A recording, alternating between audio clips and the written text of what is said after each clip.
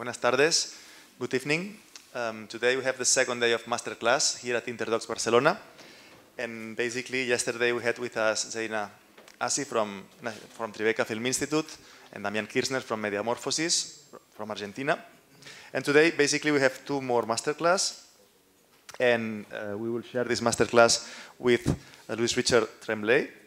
And he's producer at the National Film Board of Canada.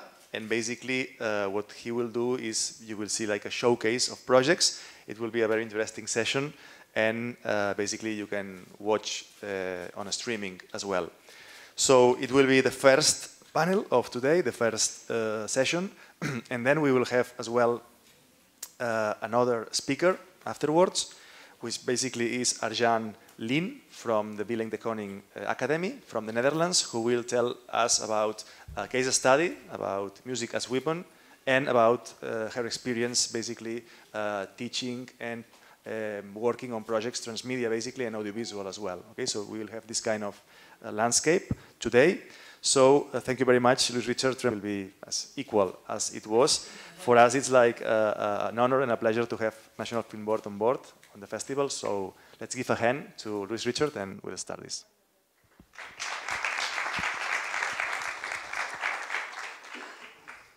Hola. So I'm going to do it in English, of course.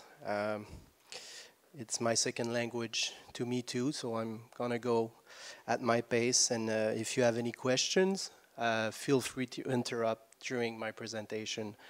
I'm a producer at the Interactive studio, so what I look for is really like to create some kind of interaction with all of you.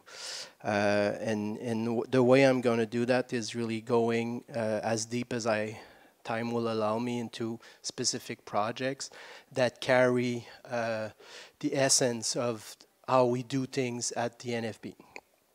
So let's start. So the NFB was created in 1939 by a guy from Scotland, Grayson.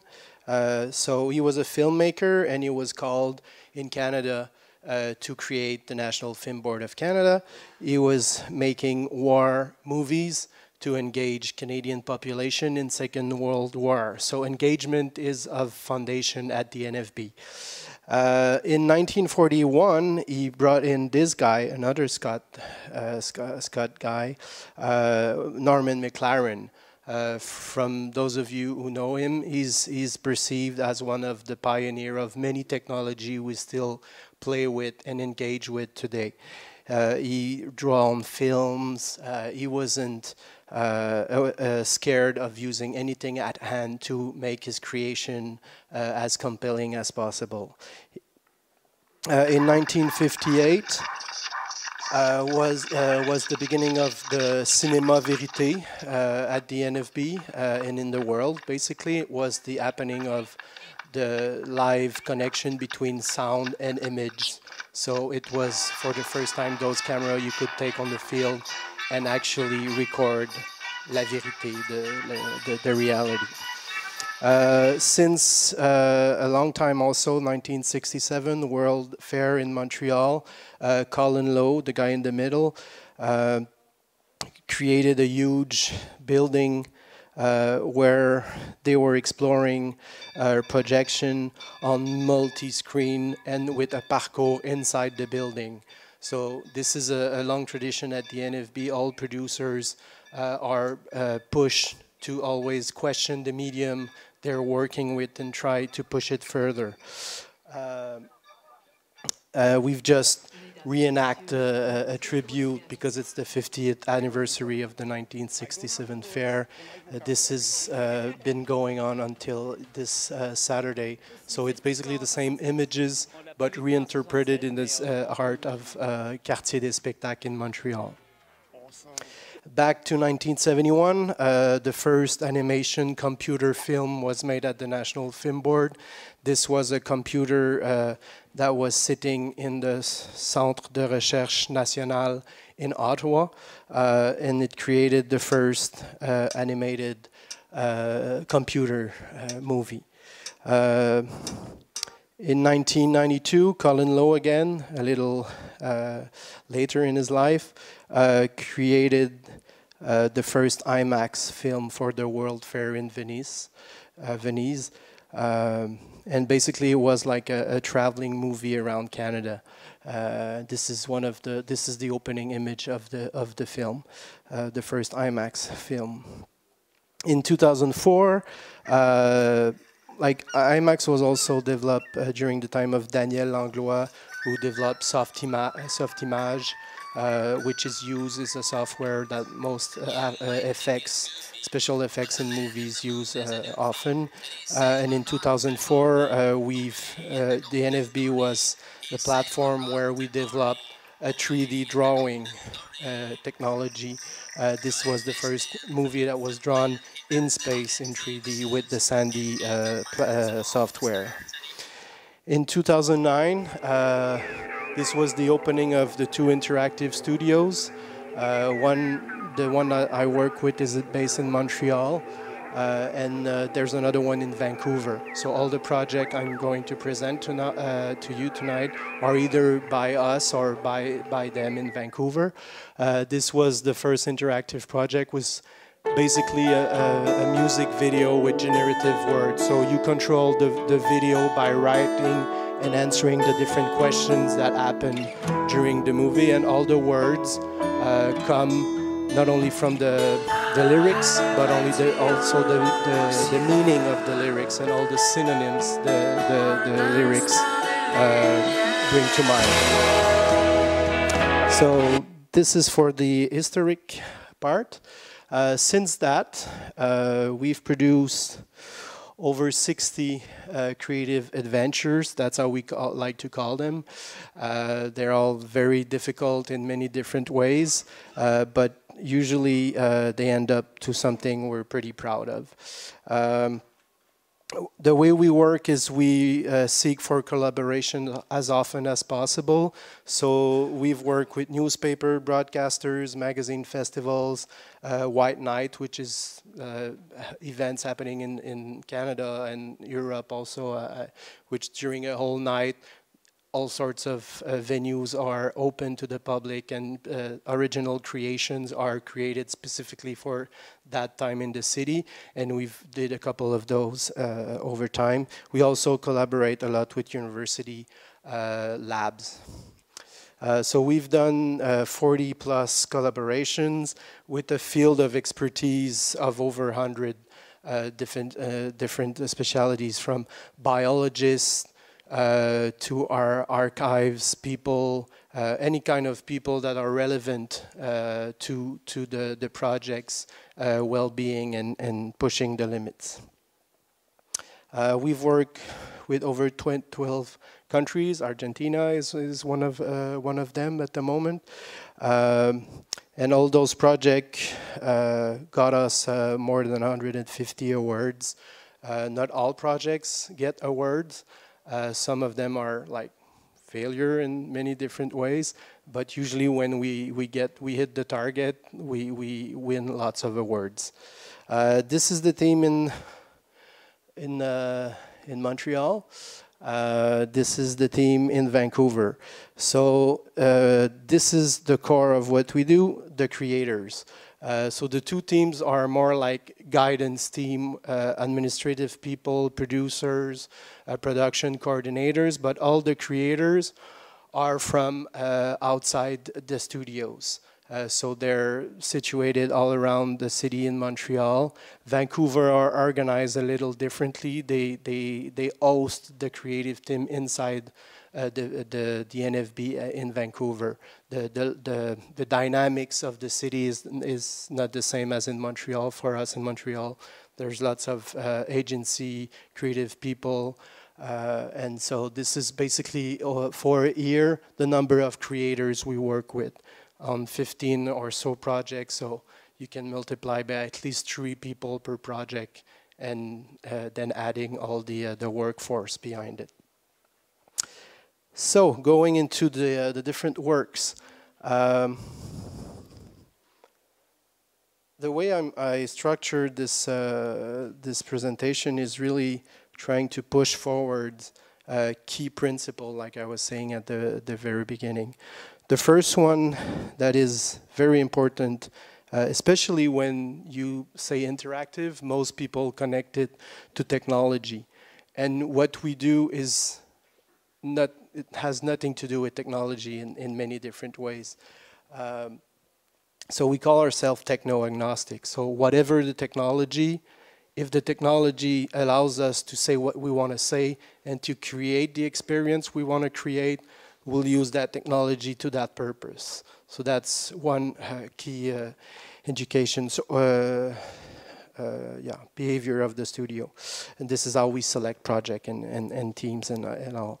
So over time we've worked with web sites, mobile tablets, even performing act, public installation, architectural projection mapping, live streaming, virtual reality, and everything you can read there. The main characteristic is that all of those experiences, to some exceptions, are connected to the internet. So meaning drives the technology. The first project I'm going to use as an example is a project that was created in 2011 with Arte in Paris. So we work a lot with Arte in Paris. Was called, just gonna go to the next one. So it's a project about objects or relation to objects. And basically, the way we use technology is we just knew at that time that mobile phones were prevalent in the population more and more. We knew of their capacity of scanning. And because they were able to scan and we wanted to talk about our relation to objects, we decided to use the scanner to get access to 100 movies. Small short movies about a relation to an object. All those objects were brought together in a database where if you scan, for instance, a bottle of water, you would call upon every film that is about water. So that's basically it. We're platform agnostic, like I was saying. So we had a website, we had an application, and we also had an installation to the purpose. That installation was brought in different venues, and it was all about our relation to object, and it was always the same 100 movies that we've worked with, like 32 different directors, and guiding them into creating a film for that specific format. Another project in the same line, Holy Mountain, which is a project that was called upon us by a photographer, Gilbert Duclos, who during numbers of years collected photos of Mont-Royal, which is the Central Park, was actually designed by the same guy as Central Park in New York. So this is a representation of it. And through the device, you access films, photos, photo collection, interviews of all the Montrealers and their relation to the mountain and what it means for them at every season, every time in relation to their daily life. It was a collective enterprise. And it was always connected to the internet. Okay, so you can pretty much feel that the image behind is connected to Meteo database. So depending on when you connect to the documentary, you see the same temperature it is in Montreal at that specific time in time and space. It was also connected to the tweet feeds. So all the music background reacts to every posting people share with us. So it's a generative music engine that every time an input from the community that says something about the Mont Royal, the works reacts to it, and you can actually feeling it or not. And people were sharing their own stories, so it's now a huge database. Another project that was of his time. This is 2012. This was done by our fellows in Vancouver. So they wanted to explore storytelling through the eyes of a bear telling his own stories. So how do you do that? That was the intention, because it's a documentary about the cohabitation of animals and humans in Banff National Park in Alberta, Canada. It's the place in the world where savage animals stay the closer to human beings, and all the technology were allowing us to track. So it's a project about tracking the proximity of the two species, or even more than two species, in Banff National Park. Again, techno-agnostic, so it was built as a website, but rapidly transformed into an installation that was brought to New Frontier in Sundance, which is pretty much the same setting as Banff in Canada. So nature is really savage there, but then you have like ski resorts and all sorts of things. So this is an adaptation. So it's the same project, it's the same message we want to deliver, it's the same content, but then we choose different technologies to create a different experience that's built in your mobility in the city of Park City, which is where the Sundance Festival takes place. And one thing that's often the case when you work into those technology is that they become irrelevant when you have that stance that I was talking about. Like, technology don't matter, but if they don't matter, the other important thing is that they change all the time. So how do you preserve your works? That's one way to do it. Is like Bear 71 was created in Flash, and now we have to put an enormous effort to keep the project alive. And one way to do it is that, okay, so we're going to transfer it into a web VR platform. So it prolonges its living cycle into a new technology that's the new buzz of the moment, and this is how we do it. We do it often with the most successful project. We don't do it with all projects. Some projects just die in a way, and they become an archive that's recorded as a video. This second project, other project, sorry, The Unknown Photographer, is quite an interesting story if you put the creative drive in front of the technology. So this is a story of an old album, First World War album that was found north of Montreal.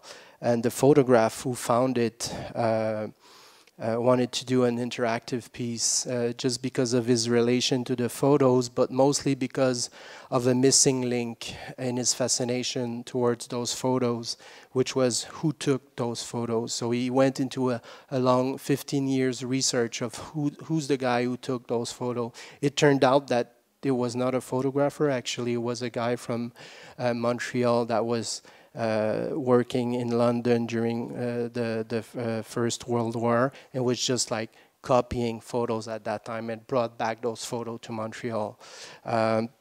So at the very beginning, we had the photos of relatively poor quality. They were all authentics, and we wanted to tell the story of today's wars through the photos of the First World War. Those are a couple of them. So it turned out into the first funding round was about a tablet experience where you would uncover the photos, and it was a game that you would, through the uncovering of the photos and their location in the original space in Europe, you would find out who this unknown photograph was. Like I said, it turned out during the research and during that process that it was not a photographer at all. So we retrieved some members of his family, so it was pretty clear we didn't have a story. But the intention was still there. It's like we wanted to tell stories of today's war through the eyes of the First World War. So at this time, we just killed the project. It was a project that we made with people in Montreal that are called Turbulent. So it was a co-production with them. So Marc and I just discussed, and so we don't have any project. What we want to achieve, that technology, that scenario doesn't provide the strength we're looking for that story. But we're stubborn in many different ways. We wanted to tell that kind of story, so we decided to move it to a Unity platform, which is a game engine, and we were still on a tablet, but we tried to tell basically the same story into a new universe, a different experience, a different technology. We weren't satisfied with that thing either. So when we had the prototype at hand, we just moved through it and say, well, it's the same poor stories, and the creative team was really finding very hard the creation of this work, because they felt that the photos weren't saying anything. They were old photos of the First World War. Most of them have been published in newspaper at that time. So the team was really, like, we could say even destroyed creatively. And what we decided at that point is like, okay, they were, just before, they were using a regular production process where we have an old agency behind a project. So we started discussing, them and I, to say, okay, so let's take another, take another shot at it. So it was the third shot at the same project, at the same story. And what we decided to do is, because it was built in a game engine that's called Unity, we knew at that time that we could input it into a VR helmet. So we just decided to try it. We were still in that space where we could have killed the project, even though there was already a couple $10,000 invested in the process. So we tested it in the VR helmet, and quite like instantly, and this is like one of the final, but you can imagine like just polygram environment, and it was clear when we put it in that technology that we had the means to actually tell the story as we were imagining the story. So I'm just gonna give you a glimpse of it. So that's the Oculus. I'm just gonna.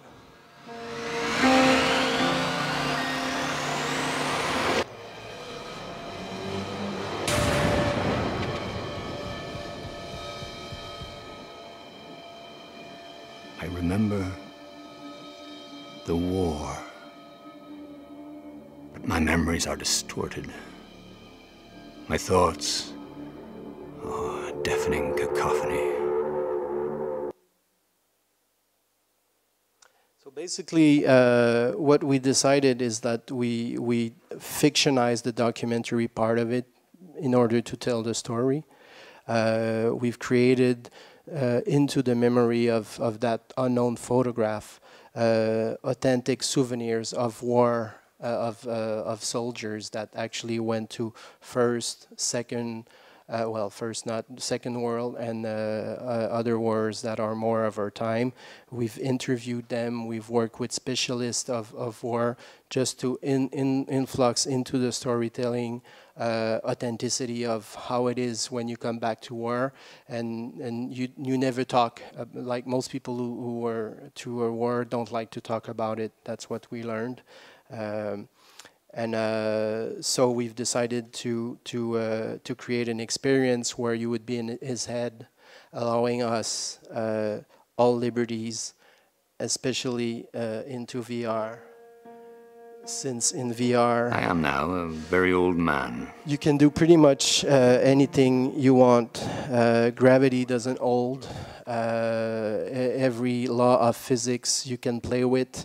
Every liberty you want to take creatively, you're pretty much allowed to if you have like the right programmers to do so. And Turbulent is a place where they build games, so they have the resources inside to actually play with the software to a level that we needed. And this is a walkthrough of the project where suddenly the photos are a pretext to actually tell the story we wanted to tell. But then again, we were able to create, I'm gonna like universe where the photos would take a different, just because we blow them out of proportion, they suddenly regain a strength that they had at that time, and they were depraved of nowadays. We were also able to play with gravity, so all the photos are there, but as you experience them, you're in a state of suspension. When you're inside the goggles, there's no floor behind you, so you're kind of floating in space. So your experience of the photos is changed just because you're in that state of experience of. And we were able also to create a poetic and amplify elements of the photo as a design guide for the project. For instance, this is the Vimy monument that was never in any of those photos, but it's the end of the experience. And like this giant that you see behind is part of a story some soldiers tell. We were told where everything changes in your memory. So we played with that material to tell the same story we wanted to tell at the very beginning, but into like 3 different approach to technology. We're, like I told at the very beginning, we're always seeking for collaborations because they make you grow, because they confront you to people that don't have the same culture you have, the same ways of working, the same different knowledge and stuff like that. So very early in the studio's history, we tend to associate with people that have a different interface that we had. So we came from the web, the tablets, all screens, and since 2013, we're going more and more outside of the screens to play into interactivity in physical space. This is in the downtown Montreal area, and during the municipal election in 2013, we've created a megaphone, literally, where people would go and basically shout out a wish, a dream, or something they wanted to say to the politics of Montreal City. And the way we did it, again, so it's like what we try to imagine what would be the speaker's corner in 2013 with technology, with enhancing the fact of taking speech in the public. And so all the words of everyone would go into a database, and the database would select the words and try to recreate meaning of everyone that inputted words and ideas into this big surface building in the center of Montreal. So at some point it was on for a month. at some point you could get a feeling of what Montrealers wanted for their cities. This was a call for project. So we work with the people from Moment Factory, which is an agency in Montreal, a creative agency in Montreal, that have all the mastery to actually pull this through. And this is what we wanted to accomplish. Another collaboration quite different, which brings us back to the screens. Like some of you know of that project, it was so it's a project that we co-created with Encuentro. So I'm just gonna let it run to give you an idea.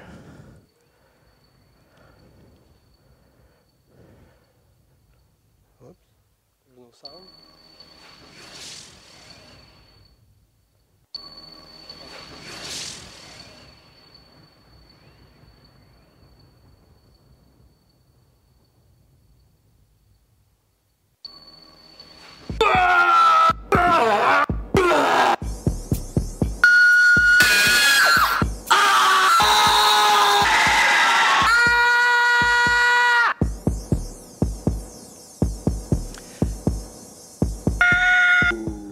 So basically, the project started in Buenos Aires with the people of Encuentro.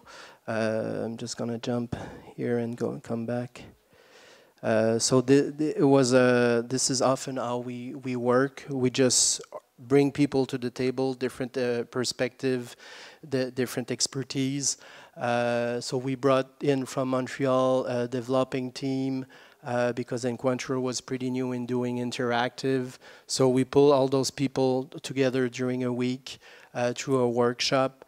And I wasn't there, but the first 2 days of the workshop was basically just sensing one another and trying to figure out, okay, what is common between the Quebec youth and the youth in Argentina. And we ended up to a relation to violence, and that relation to violence turned into a desire to express and to expulse violence in a daily life. And it was pretty clear that in the two societies, people were not screaming. So it's not a practice in those two societies to scream. And this is how we ended up with the project Primal, which is the same word in French and in Spanish. So this is often what happens. I'm just gonna go back. So to actually achieve that, we were back in Montreal. We went into different schools, talked to different children, kids, more like teenagers than children actually, and we created tents so they would feel at ease to scream. So this is how we do it. And once we knew they were okay to scream, then we could move on to the next stage of the project. I talked a little about those kinds of process today during the pitching preparation, but it's really like if you have an idea, you have to test just this idea, not the whole project, as soon as possible, just to make sure that you're on the right path.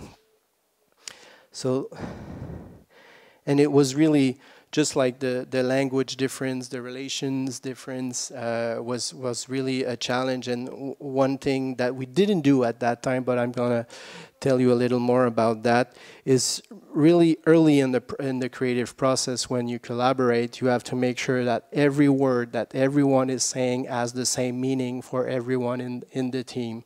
And we even now what we do, knowing from that experience, is we create lexicons where if you say reality, reality means the same thing for everybody. And into a creative process, that is something key, especially if you collaborate over culture or even into like two different business or corporation, you have to make sure that everybody is understanding the same thing. So this is it for this project. One other key principle that drives us is you will never achieve an interactive process if you don't build a team. And the team nourishes one another very often in key decisions. Like in the film process, the technology is pretty much mastered. In interactive, because you depend a lot on technology, you have to make sure that you have someone in your team, in your core creative team, that understands deeply the technology you're working with. And this, like, would you do a movie with someone with nobody that knows anything about light? So it is as important into technology, and for us, a creator is a team of at least 3 persons. So you have an artistic person, an editorial person, and a technology person. And from that, we can build a different team. But usually, and it's often difficult, even in our relation to festivals, they want the director. And like, there's no director. Like, it's a 3-people team, and the project wouldn't exist. It's not the vision of 1 person, it's at least the vision of 3 persons. So the way we move into that principle is really try to recruit as soon as possible. And one thing we do, we're in our 2nd edition right now, is interactive haiku.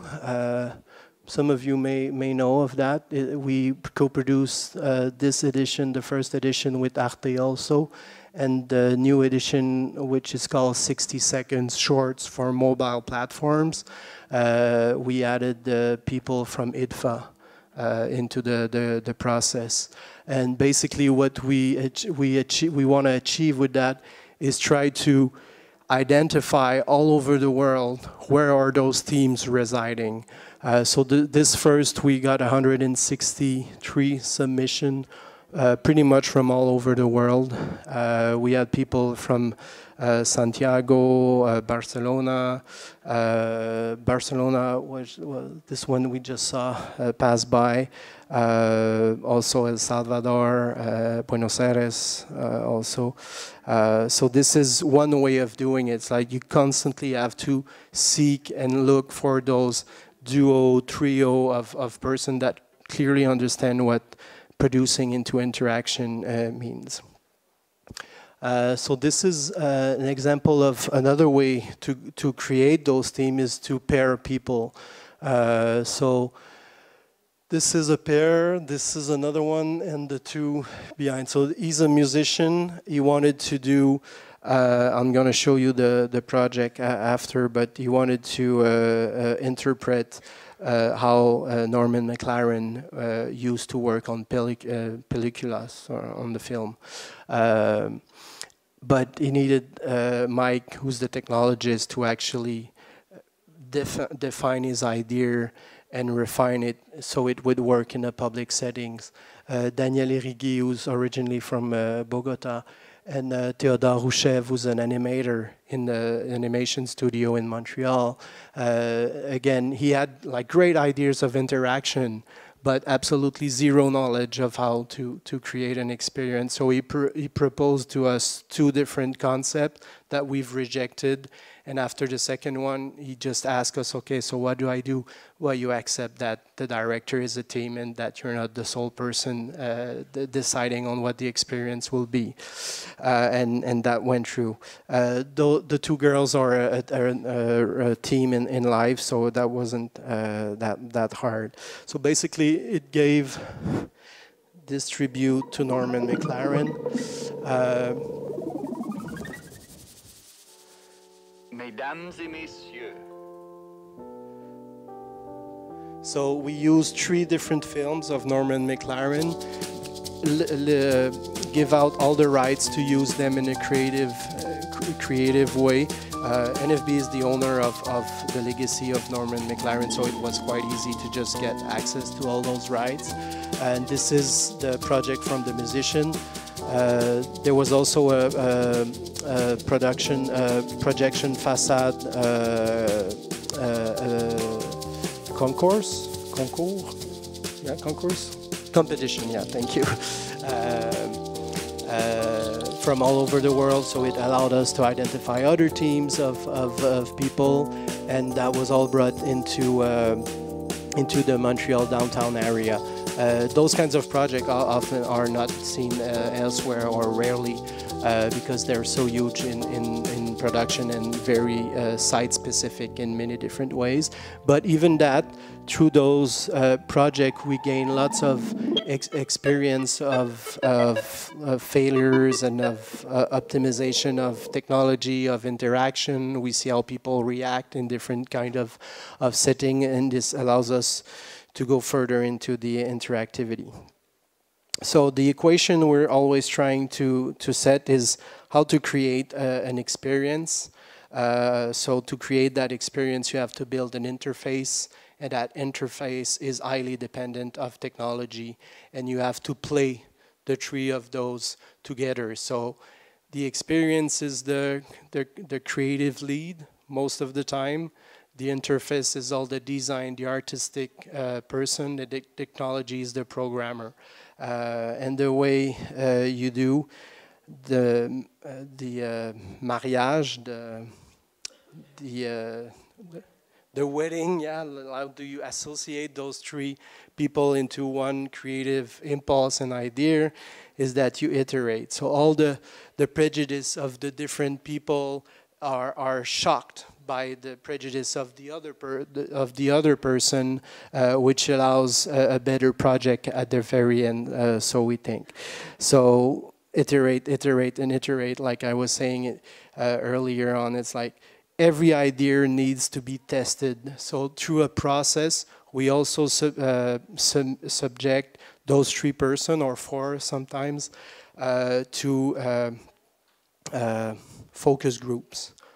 So we have people at the NFB that we just call upon them, or friends, or a base of people that follow us, and we call them at different time into a production process, and we just give them the piece, and we see how they react. And it's very challenging for creators to do so, because often you were so convinced that your idea was working so well, and you were so totally wrong.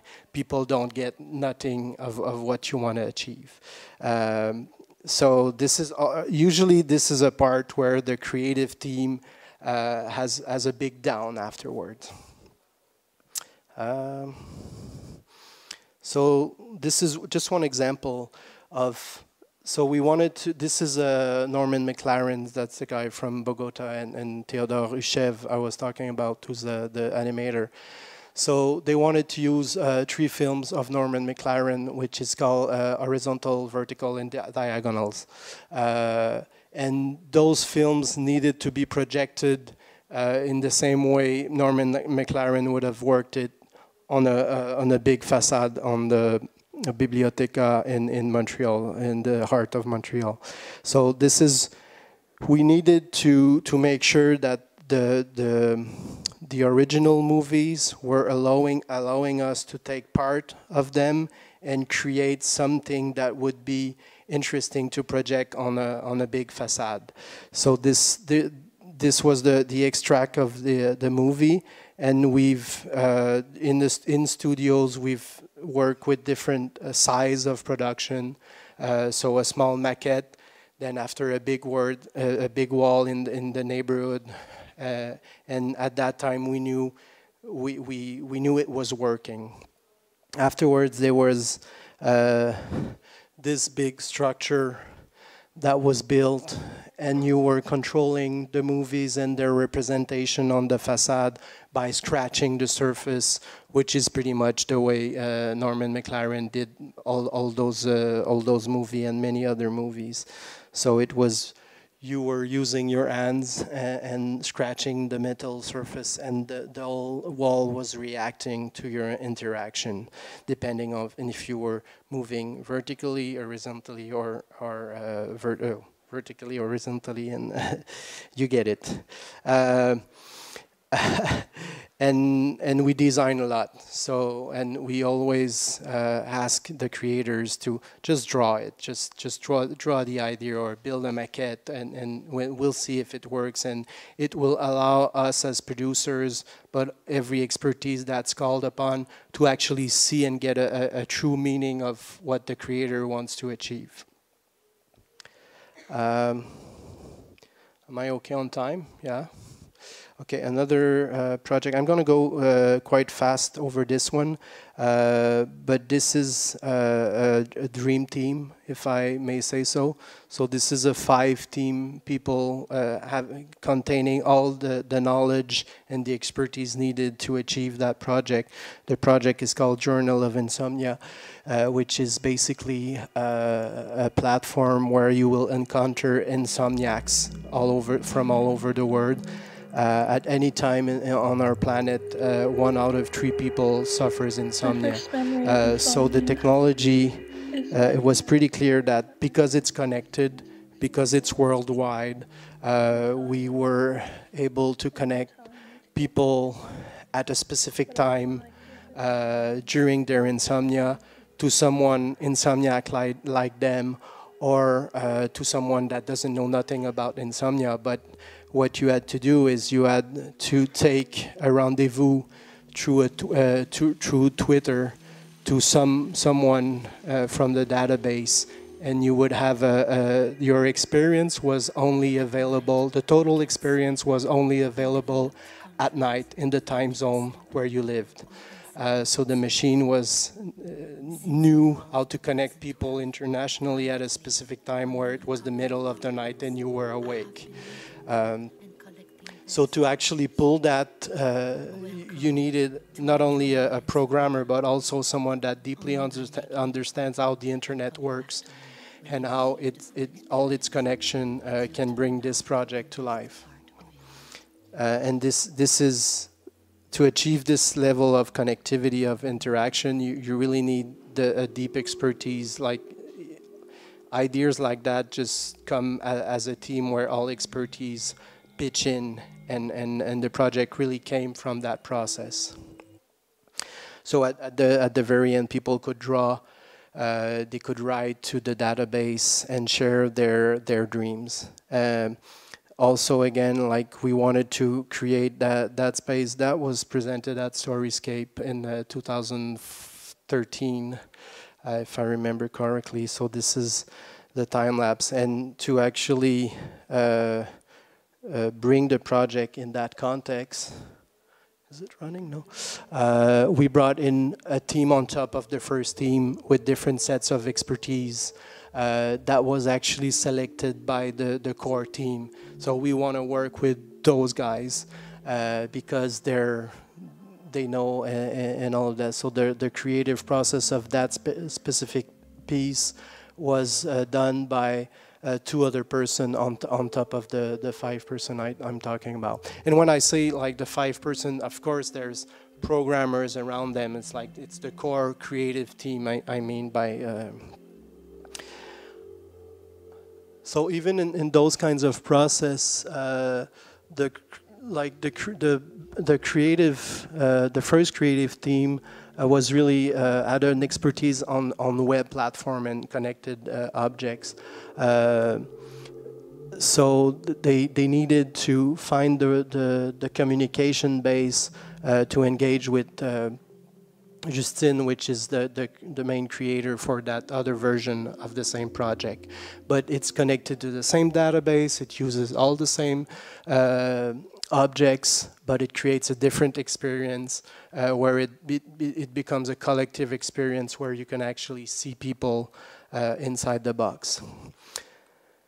So finding common definition for the same words. Another example that's quite interesting in many ways is J'aime les patates, I love potatoes, which is a game that was designed with those 3 different persons. So she was the lead creator with a documentarist that wanted to do a project about innovative process around the world. So she had 5 stories to tell. He's a game designer, Ruben, from a place called Minority in Montreal, which he came out of the big AAA studios. So he's a senior game designer, and he's the illustrator, Patrick.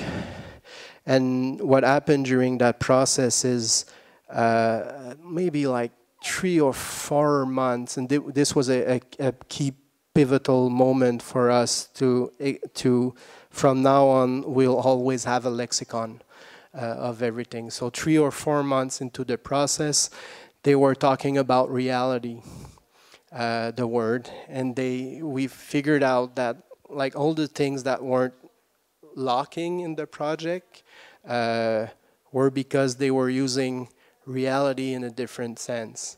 To the documentarists, reality is the real world. To a game designer, reality is what you experience when you play. So this was key, and at that specific moment, all the project went like a shooting star, and we were able to begin prototyping. So they were understanding each other. So these are the different phases of the project. So at that point, the work of the illustrator is not in the project yet. It's just a 3D space with persona that represent the reality from the movie director perspective. So they're just testing at this point and testing, and they end up with that project. And this is, well, this is the French version of it, but you'll get the essence of it. So it's a project where every action that happens in the game is modulated through a pattern of innovative experience in the real world. So we took the 5 stories of the film director, put it out on the wall, told the story of those 5 and find the common grounds, and all those common grounds became the game design schematic. So everything you're going to go through Skip, which is the name of the little persona, is actually what someone trying to change things in the real world is experiencing. So this is how the two were brought together, and you can understand that as long as we didn't get the same understanding of what reality is, this was not possible to achieve. Another project that was also at Storyscape in 2015 as a early prototype is a co-production between Caméra Lucida, France Télévisions, Emissive, DNFB, and another place in Montreal called DPT, which did Holy Mountain, amongst other projects with us.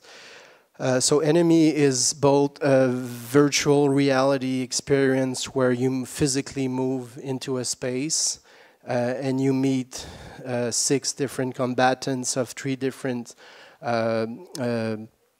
ongoing wars, so Israel, Palestine, the Maras in El Salvador, and the Congolese government, RDC, and the factions in the jungle. So the project is now alive since May. It was presented at the Institut du Monde Arabe in Paris, and it's now opening this Friday at MIT Museum in Boston. It's a project that was created by a director, which is Karim Ben Khalifa. He's a war photographer, well known. He's published in many like New York Times, Vanity Fair, and all like very big magazines. And through this process as a photographer, he came to an evidence that my photography no longer have the impact I was looking for when I started to be a war photographer. So what if technology would create a different experience and bring awareness to the reality of the soldiers on the ground? But then again, he's a photographer that has never done technology before, So he brought with him this team, which is Fabien, which is a 3D specialist based in Paris, that would allow Karim to recreate into a photogrammetric reality those 6 combatants. So this is images of the shooting and all the technology needed to actually recreate those combatants into a virtual world. So they're photographed with, so Fabien is not only masters image, but also masters the, like if you're familiar with the Xbox Kinect technology. So there was 5 Kinect camera, and the soldiers were mapped all the way around, and we just asked them to perform certain gesture to allow us to bring them into the final process. But this is where a collective team is key, and prototyping is even more important, that like you have to prototype. So this was pretty much built like video gamers build their games. Like at the very beginning, every idea is put into the technology to make sure that you know if it works or not, or if it's possibly working into a reasonable time lapse of production. There was another part of it, which is the tracking cameras. This is an infrared camera that allows you to know where a person stands in a 3D environment, because I'm going to show you, you're going to get a better idea of the experience, but you go and you meet the warriors face to face. So the system has to know exactly where everyone in the experience is at a specific time, so people don't collide. So this is another aspect we needed to prototype quite early. So we use in that time like cheap material. The cheapest is the better, but it needs to perform the same functionality as the final technology, which in that case is quite expensive. So this is early prototype. This is just before Storyscape in 2000. It was done in New York. So we ended up with a space where we can manage 20 people in a 300 square meter space, not colliding with each other, and we allow them to encounter those 6 different people. So this is, I'm gonna just to give you an idea of the settings. So this was shot in Paris.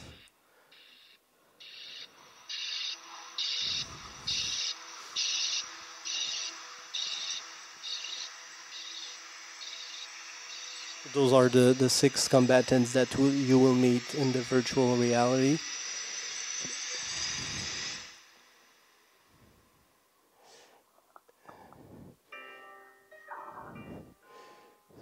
So those people are moving in real space, but to them they're moving in the virtual space.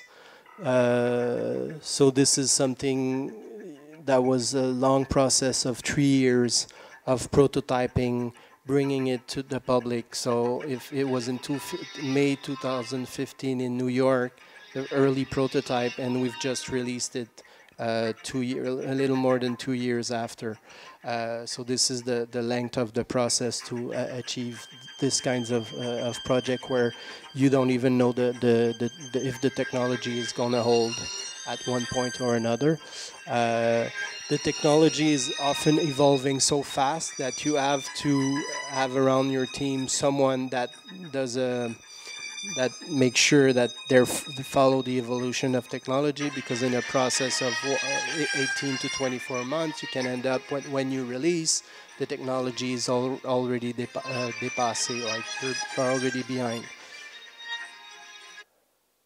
So this is what they see. This is an early prototype also, but this is what they see inside the helmet. Like basically they're in a virtual photo gallery where they will meet the soldiers. And the way we do that is like we recreate them.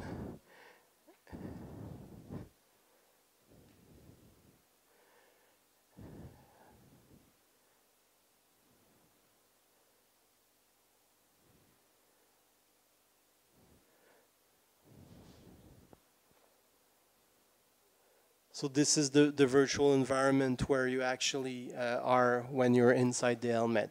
And they're talking to you, their eyes are moving, so this is why the tracking system was so important to prototype at many different times, because this is how you feel the presence of those 6 soldiers. And this is an image of a tracking system, so at one point or another, you see like all the spectrums. We had to test when we were in Tribeca, it was 1 person at a time, and the person was with a backpack with a long wire attached to it. So it was pretty clear that if we wanted to achieve what we wanted, we needed to get rid of the wire. So we had, it's the testing that, like, if you want a 5-person, the wires have to go. So we have to figure out a way to get rid of the wire. So this is an image I took in Boston like a couple of days ago.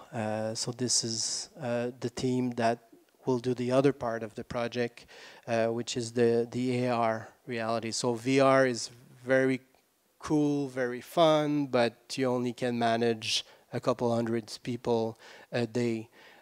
So the access is very limited. So it's more designed for a museum space or exposition space. And the app, the augmented reality app, was a key component of the project at the very beginning, because Karim's intention was to bring back his interview and the combatant into an augmented reality application where you would be allowed to share the encounters you've made with those 6 people. So this is an early prototype of the app. The app will be released this Friday on all Google Play and App Stores. And then again, it was a long process, just trying to figure out how augmented reality really works. So we tested different technologies. At one point, we were using Google's Tango tablet. Then it got bought. It was not Google at that time, but it got bought.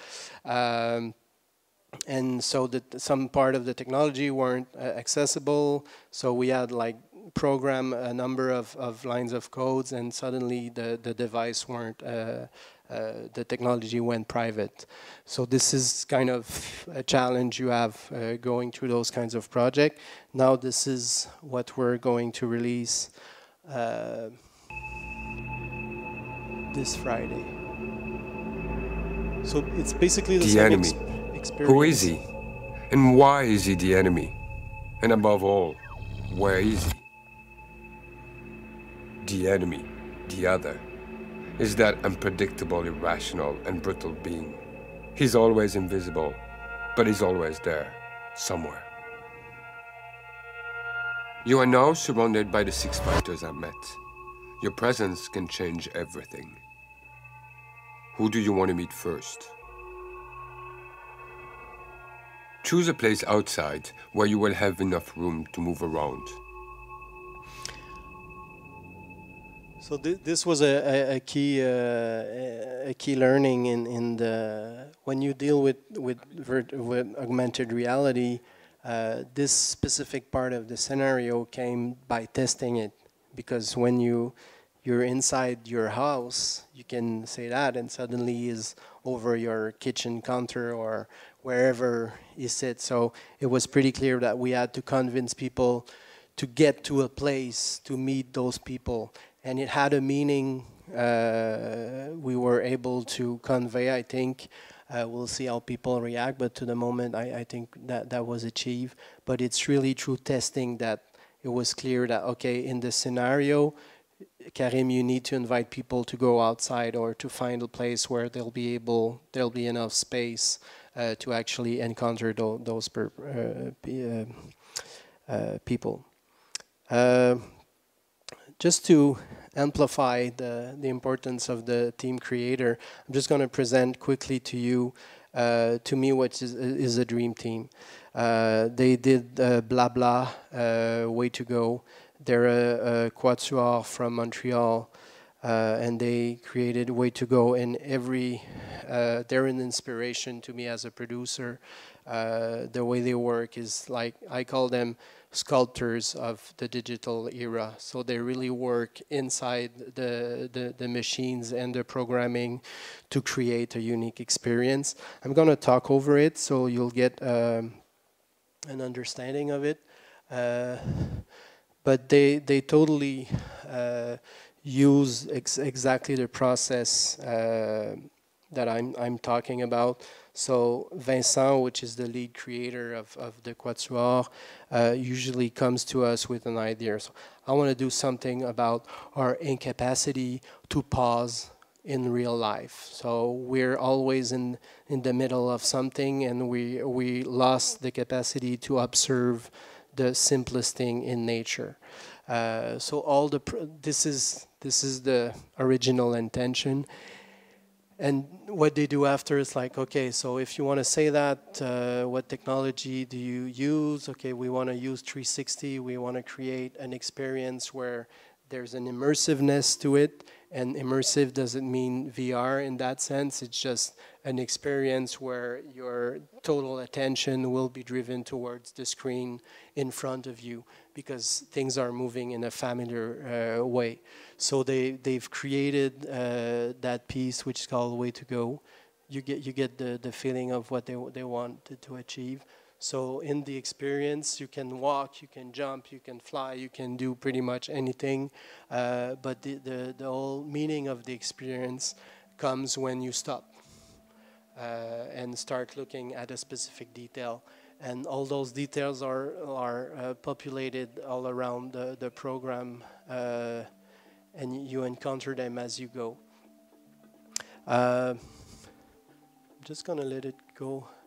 Okay, so this thing is really interesting. The black guy behind with the box on his head is actually something happened when they were filming with a 360 camera. So this is the settings. So this is the original prototype of the camera. This is where the box came from. This is the next stage. But basically, they say the camera sees everything. It's 360. So it sees the sky, it sees the floor. So what do you do with the person holding the camera?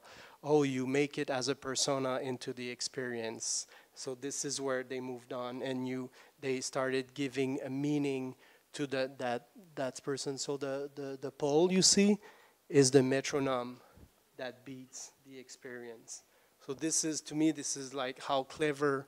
When you have all the core expertise around the table, you can figure out those little tricks that will turn an obstacle into a creative output. They've never designed game, but they use all of the gaming techniques to actually create the surroundings. So they draw a lot, they sketch a lot. So it's really easy to communicate with them at any time, and they totally understand each other. They've been working for a long time together, so that's another part of it. But still, they all come together at one point or another. Caroline, who's the designer, so she created the last persona that you're going to be out of the boxing challenge. So this is how the little persona become. The magician in the group is really Edouard Lanctot, with Vincent. And Edouard's the coder, basically. And one of the specificity of that team is that they build everything from scratch. So that's what I mean when you have a programmer in your team. Of course, you can plugins and use different programs already existing. We do that often. But when you create the code as you create the experience, then you control the total interactivity of the experience. This is just an example. I know those are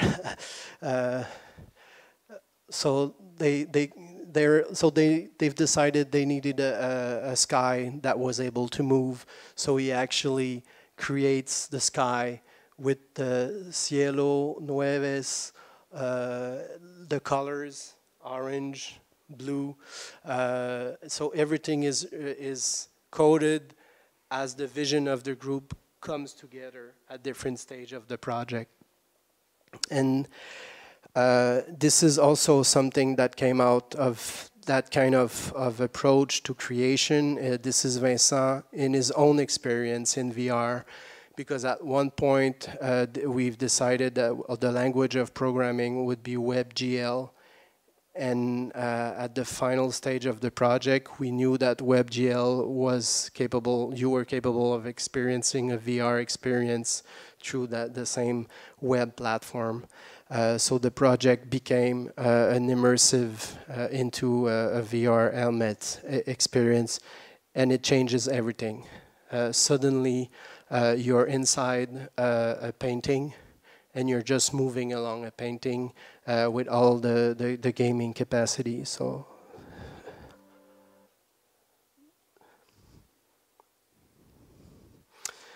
the way to achieve that is to stay focused all through the process. So technology is just a challenge. If the intention is core at the very beginning, you originally, even if you have lots of challenges at the very end, you end up with the same creative intention if that original intention is very clear. So technology is just a way to achieve your creative intention at the very end. 1 minute, so I'm going to close. I'm going to go very fast over those projects. Okay, so this is pretty much what I wanted to say. I'm just going to close on our next building in the Art of Montreal. So we're moving to the downtown area. For those who know the NFB in Montreal, we're very far away from anything in Montreal City. So it will bring us even closer to the creative community in Montreal and connects us. It's a new building. It's all like cutting edge building connected to the internet through the main hub going into Montreal. So our connective capacity will, like, I don't know the ratio, but will be even more extent. So this is the new building.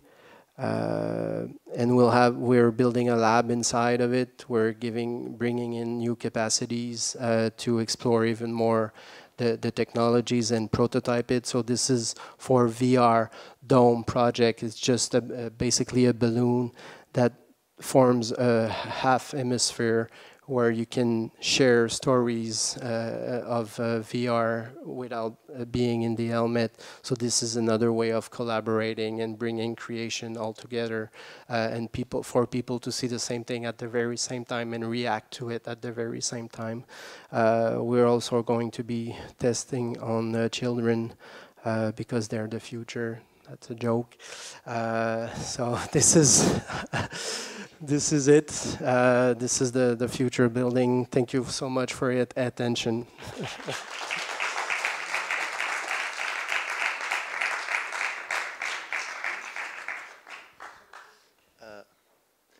Now we have time for 2 questions. It was very inspiring. Richard, we can stay here listening to you forever, I think, but we have to sleep. So it's important that we quit. But it's an amazing and a lot of rhythm presentation. So it's amazing the projects that you develop at NFB. So we have time for 2 questions for Luis Richard from NFB. Who wants to break the ice? Yeah. I will keep you because we have only 1 mic. So we have to transfer the mic quickly. Muchas gracias por la presentación, muy completa, muy buena. Quedé con una sensación de que estamos en presencia, claro, de una herramienta con mucho potencial, con la posibilidad de verdaderamente abrir y expandir el mundo, las conciencias. Y en ese sentido me pregunto si es que ustedes tienen experiencia participando en procesos formativos con niños, instituciones de educación. Si es que nos puede contar algo acerca de esa experiencia, si es que la tienen. like most of the projects we work with,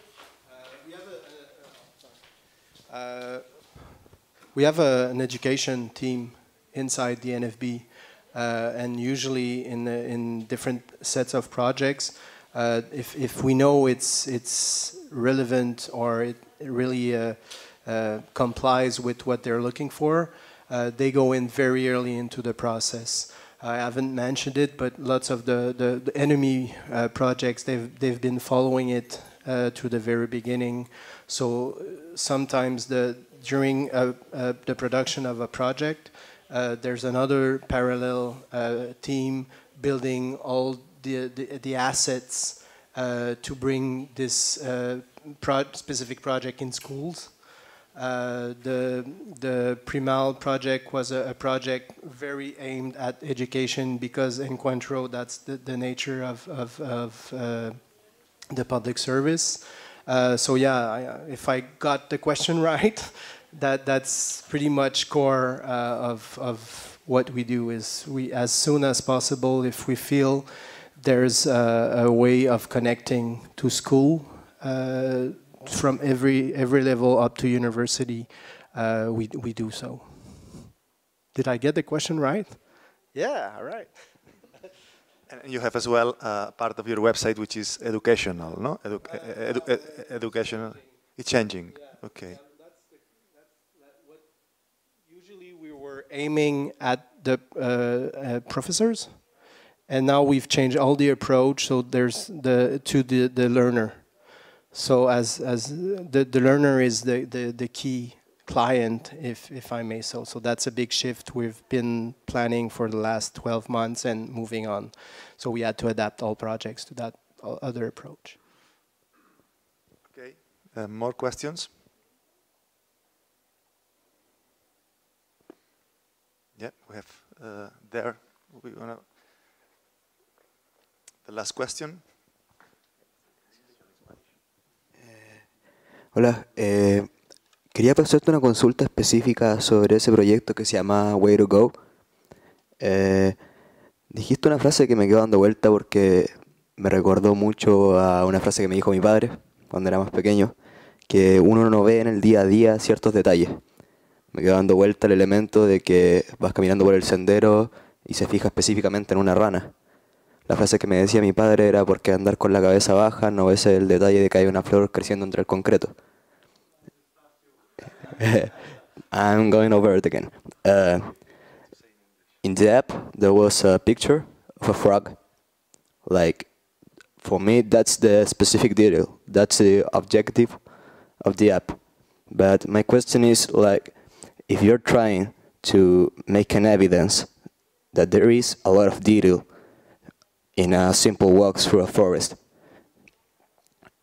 you can perfectly put a picture of any frog in the world, make it noir, like black and white, like the setting, and say that, yeah, you missed that detail, but you're leaving a lot of details behind, like when you simply walk and feel like a spider web, like rozar, like touching your arm.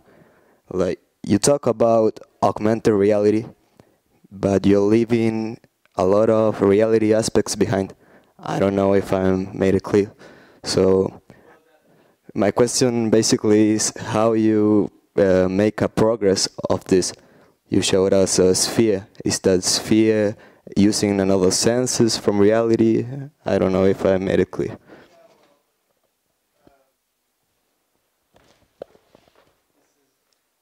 The existential question of any interactive producer is what am I making?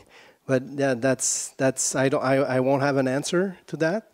The only try I can make is we become often desensitized to our outside world and to our outside key ideas of being together, and we feel that we always need to strive to, like, has that point has been made yet, And in that way to go specific, it's clearly not there yet. Our relation to nature, we haven't got it right.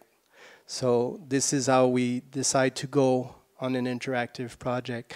Sometimes people come to us with ideas and we say, no, exactly, like if doing a photo exposition about that and it will be perfect. This is what we mean by techno-agnostic.